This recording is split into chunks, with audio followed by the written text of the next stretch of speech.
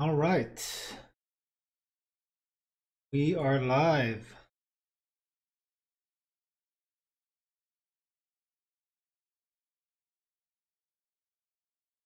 There we go.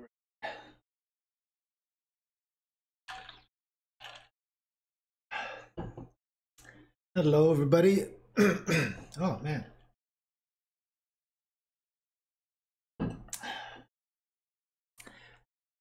We are back. And today we are in Marmoset Toolbag. We're going to bake the textures out for the table that I've been working on. Oh, excuse me. I was having some technical difficulty in Blender 2.8. It wouldn't export my meshes as an FBX file. It kept giving me an error report. Oh, my voice is all hoarse. So I had to, the workaround I found, I had to export them as OBJs and open them up or import them into Blender 2.79. And that was basically how I worked that out. They imported into Marmoset just fine here. And I'm just going to go ahead and bake that out now. So I've already set up my baker group. If you're curious how Marmoset is a little different than Substance Painter, I do have a couple, I don't want to say tutorials, but I have like a tips and tricks video for Marmoset and Substance Painter. You can find that in my my YouTube playlists. I think it's called Substance Painter, Blender, Zbrush tips and tricks. But I go over in fairly good detail on how to export your objects and prepare your models for Marmoset or Painter, because the process is technically the same. I use a workflow that ends up giving you one texture map as opposed to multiple texture maps. So if you have an object that you want to have one texture map on after you're done baking, that's the workflow I use. Because sometimes you don't want one texture map. You do want it to output multiple texture maps. But with the stuff I'm making, that's not the case. All right, so here in Marmoset, let me get a different scene here. This one's a little too dark. There we go.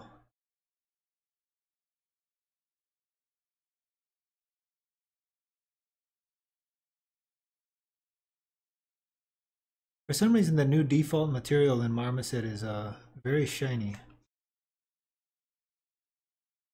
So I made my baker group, and I've got my high and low poly in there. And similar to Substance Painter, when you're ready to bake, you have your two corresponding meshes, your high poly and your low poly. And in Marmoset, you can adjust the cage. This cage is a little big, so I can probably just pull it in a little. Let me hide the other objects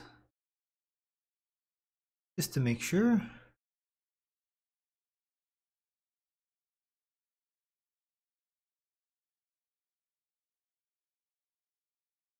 That should be good. And then I like to just hide the high poly or turn the visibility off so that when I'm baking it,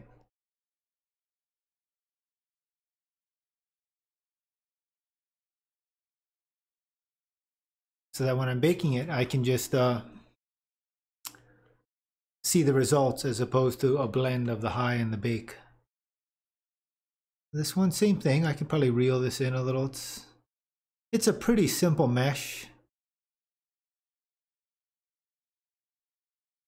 Not that complicated, luckily. And we'll just turn that one back on.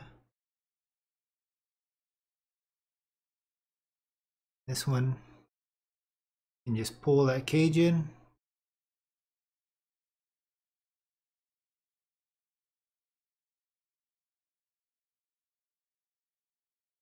I do have this process for most of the models I've made recorded. So if you are curious on how I did some of the other ones, feel free to drop into the YouTube playlists, and it's pretty much all there. I'm thinking of in the future making a time lapse of the in between each stream. That way, if you're really curious, you can see the whole process, but sped up. That way, you won't be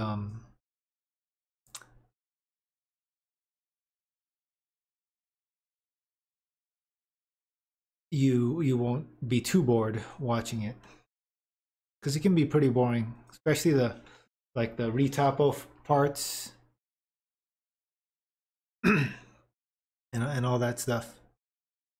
All right, now that we got that done, one thing I always like to do and I say it every time, is I just do a quick test bake.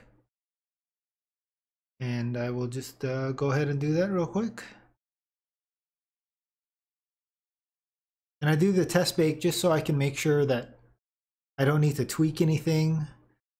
Because the last thing you want to do is start doing like your real bakes, because they take a few minutes, you know, sometimes, depending on how dense your mesh is and how complicated the object is. But that looks pretty good. I definitely am okay with that. So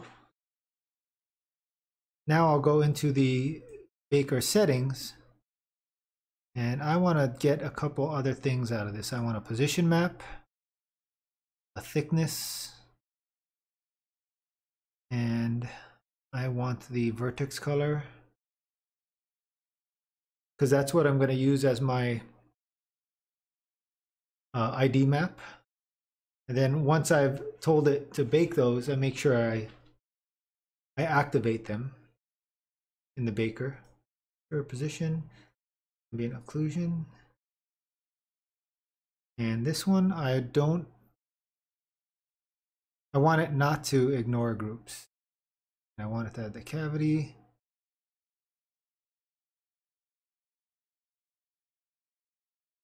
And you can do 64 samples now. Holy cow. I think a 2K map should be fine.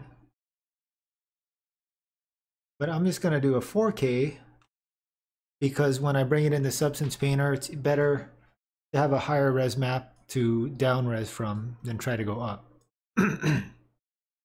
All right, so as usual, when I do this part, it's probably gonna slow down a bit. So if the frame rate when I start baking gets a little jaggy, I'm still here. It's just that the computer is being taxed pretty hard while I bake. So with that said, let's bake. Go, Marmoset, go.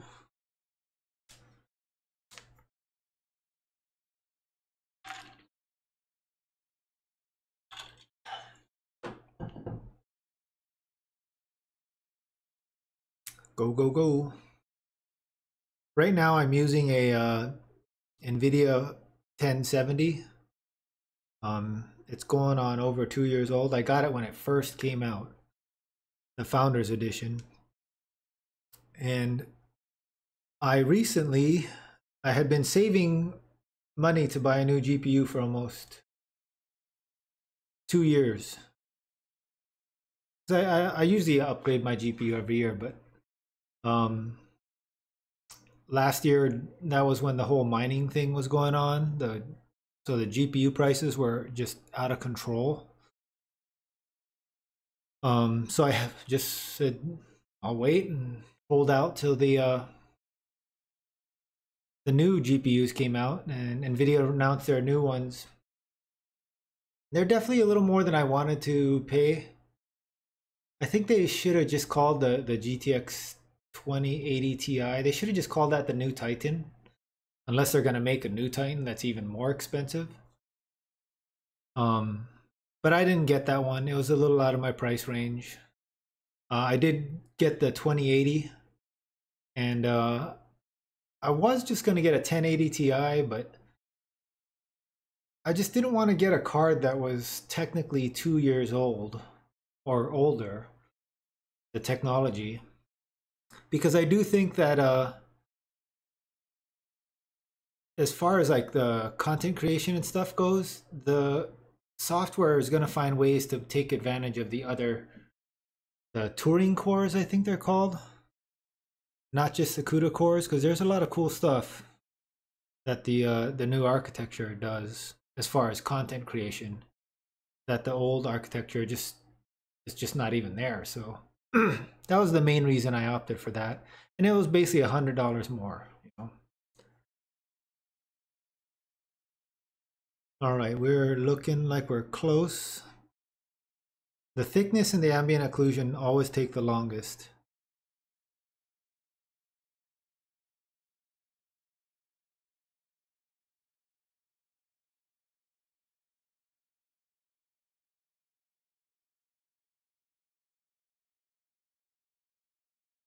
I think we're good.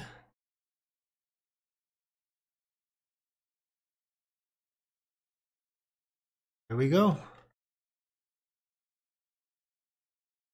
See how we did on our maps. I'm gonna go ahead and see what the vertex color looks like. Looking good. It's got that Joker color scheme. And that's so I can easily select the different parts and identify them in Substance Painter. But I am pretty happy with that. Well, all right, let's go ahead and save this.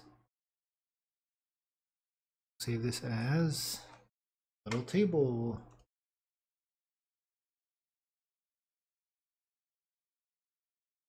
Now let me open up Substance Painter. I think there's an update.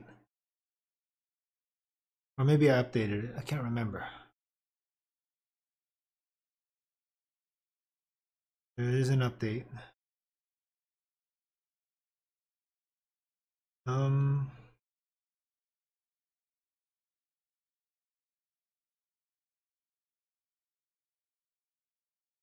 I will download that update just so I have something to remind me to update it. But for now, we'll just use the version I'm at. And PBR Metal Rough. And I'm going to be using OpenGL. I'm going to render this out in cycles. And we'll just go with a 2K. Then I will go back to my little table low FBX. And I want to add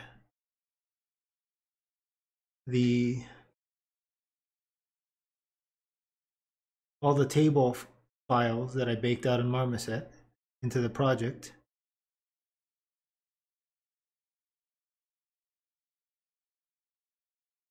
There we go. I don't need that layer.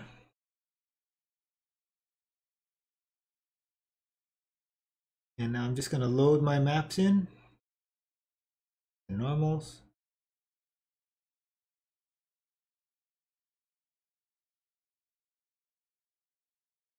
E.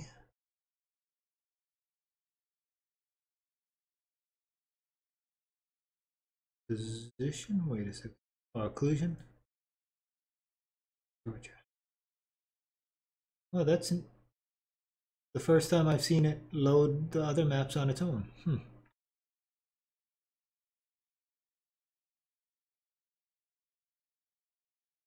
That looks pretty good.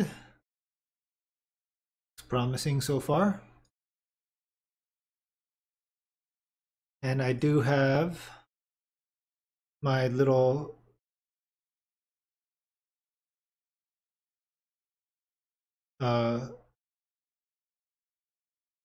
smart materials that I've made.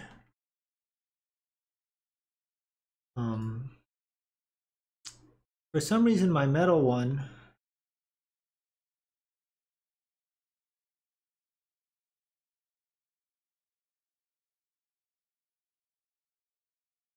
doesn't load the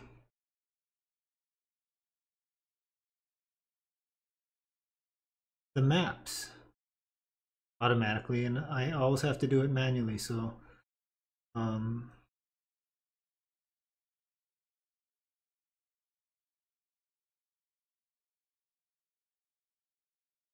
base, position.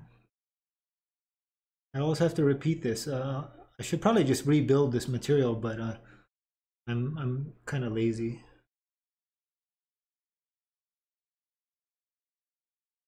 And it'll you'll see it'll kind of come to life as I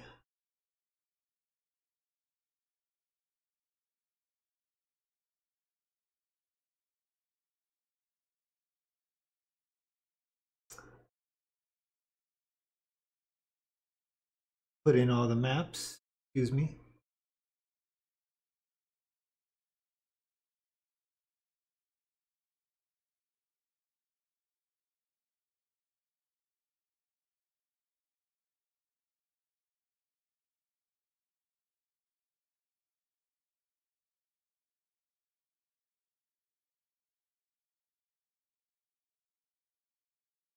Position, thickness, curvature, occlusion, and there we go. The nice thing is I love that about Substance Painter is once you have your smart material, the texture looks identical on pretty much anything unless it's wildly different. That's the metal. Go ahead and close that out, and then I got my wood here. Yep, that's my wood.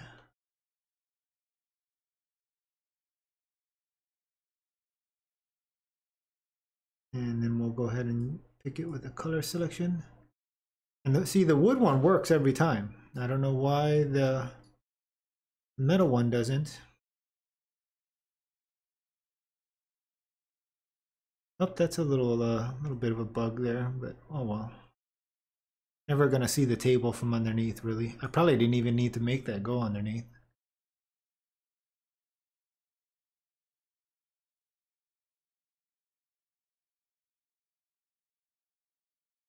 I just realized I forgot to add bolts. This, I think I can just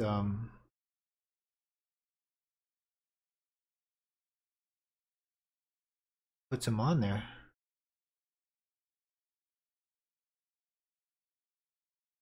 Let's see. No.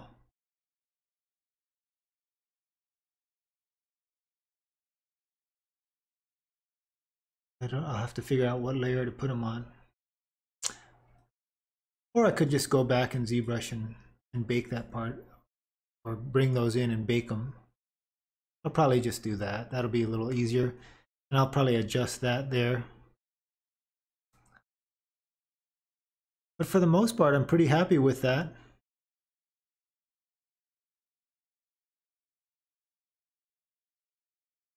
See, my seams there are looking a little funky on the metal. See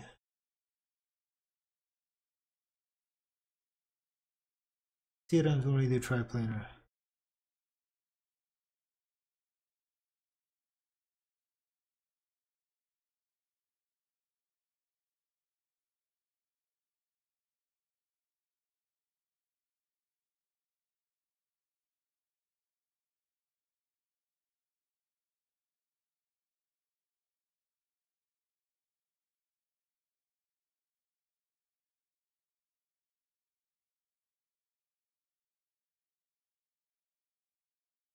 There is a way to get rid of that.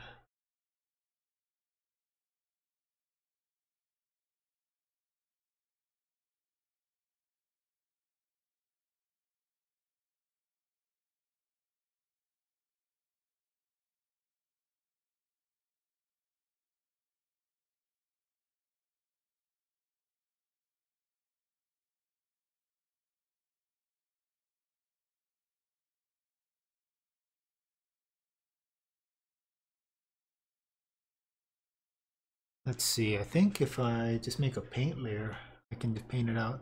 Although it's really not too bad. Right there is pretty bad.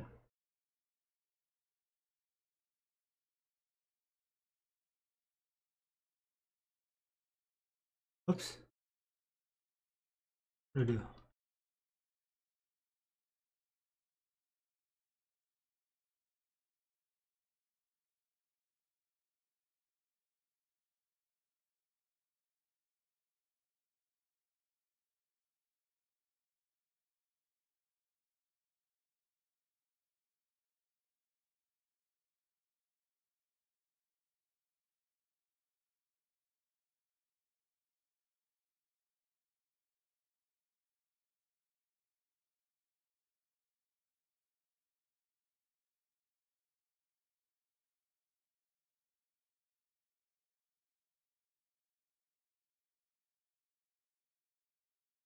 Attributes. Nope.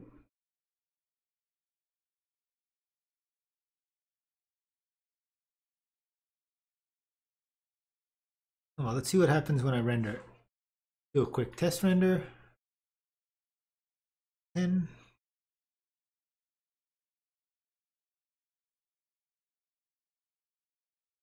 Yeah, I think we'll be okay. You can't even see it. Go ahead and hide the environment.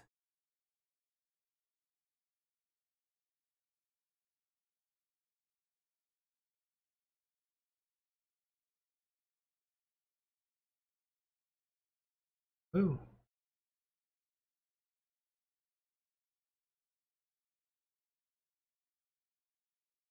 Too much.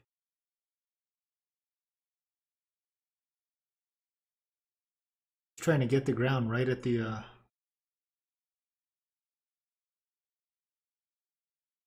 ugh, that is touchy slider. Okay, so try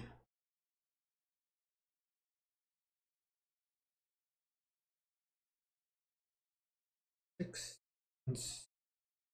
My keyboard. Okay, so it's the other way, so I want to go smaller. At 145. Too much.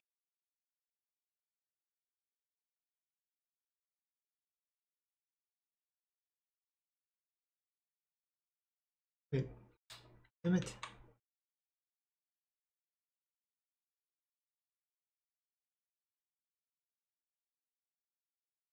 Okay, what is going on?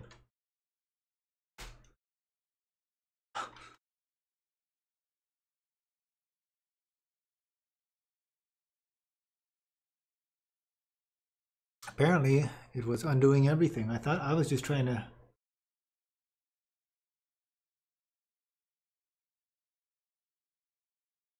bring the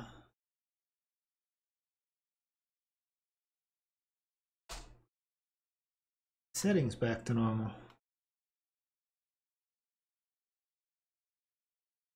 It'd be like a restore defaults.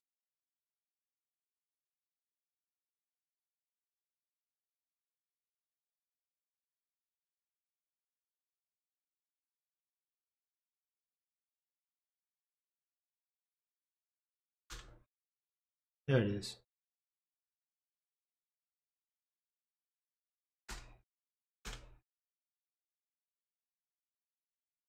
Oh, that's the dome light.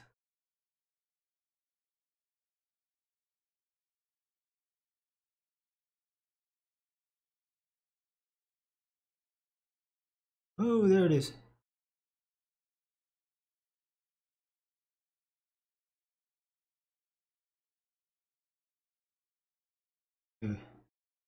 Let's try this again.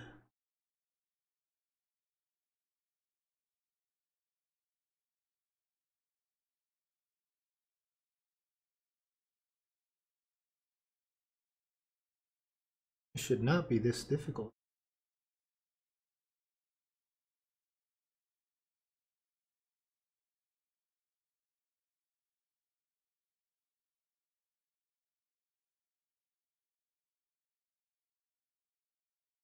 Oh, we're getting close.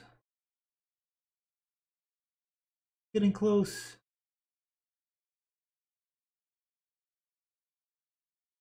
Maybe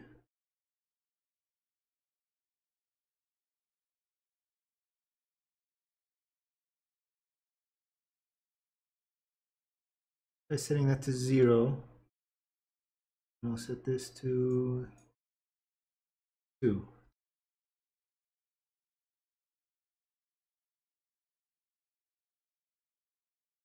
3. Okay, that looks pretty good. I think we're on the ground now.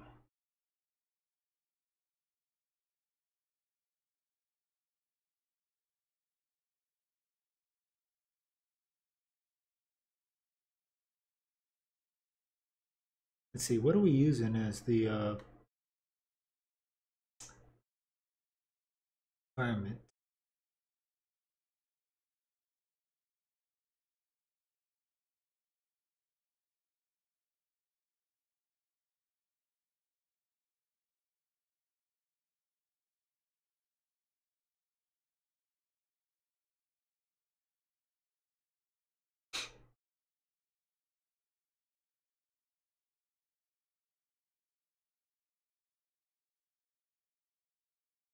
I don't know if I like any of those. Try this one.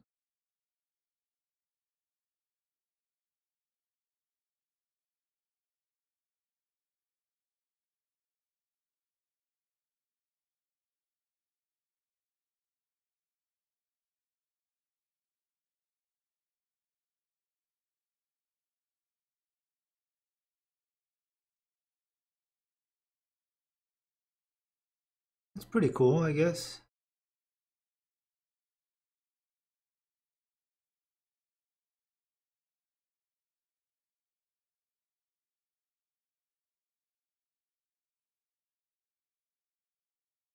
Kind of want one with a strong shadow.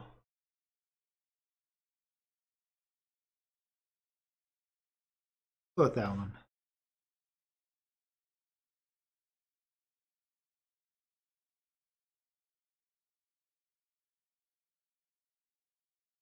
Now let's turn on some of these good old post effects.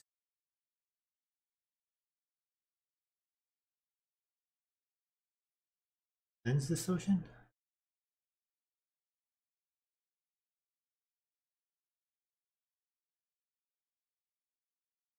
And a little this.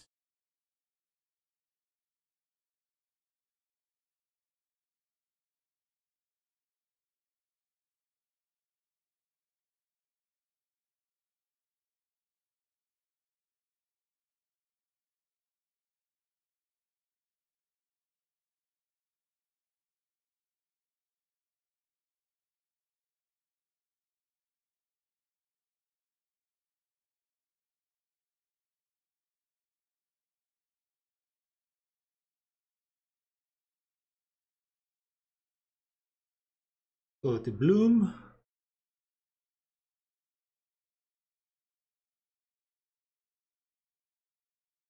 Maybe turn it a little so we can get some more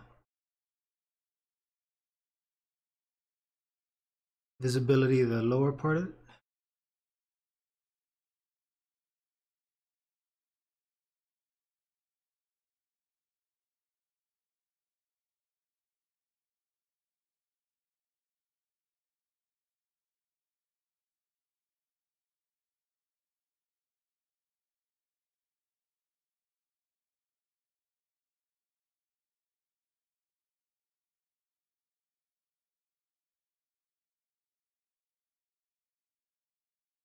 The lens distortion was just messing with my mind too much.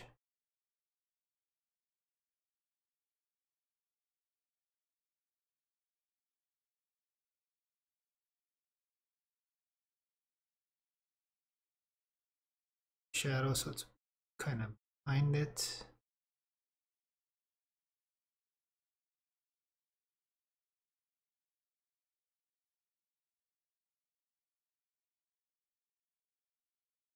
What do you think? Turn?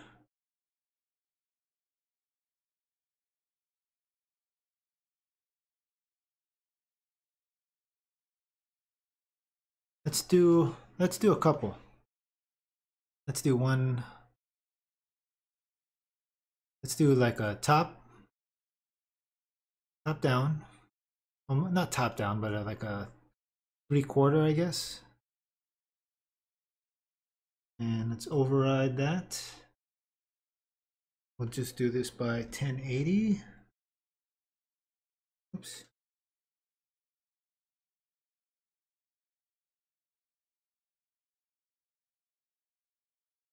And let's do minimum samples 20.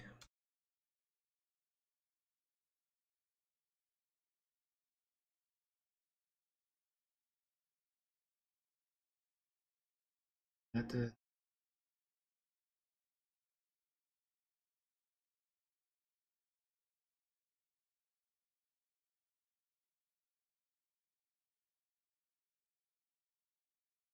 all right, let's save.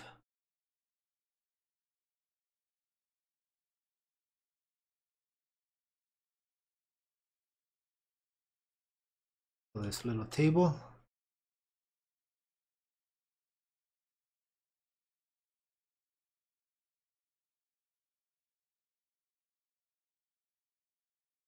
We'll do another one.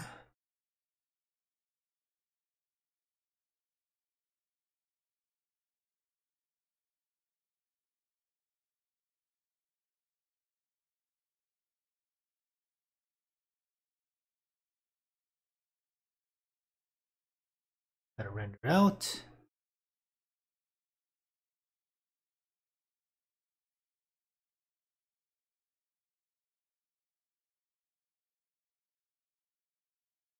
Yeah, that looks pretty decent. I'm pretty happy with that.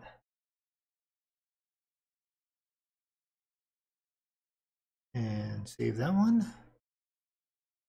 And we'll call this little table. Ooh. Then we'll do one more.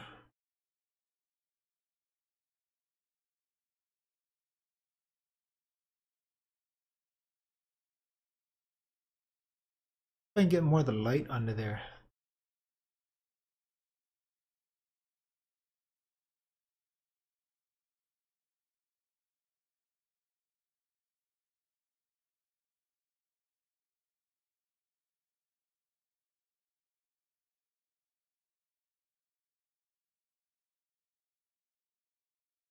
Yeah, I like that.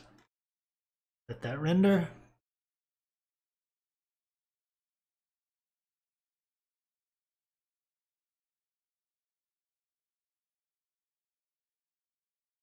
Five seconds. 2, 1, 0. And save. Call this 3. All right. Just gonna save that for now. Save as.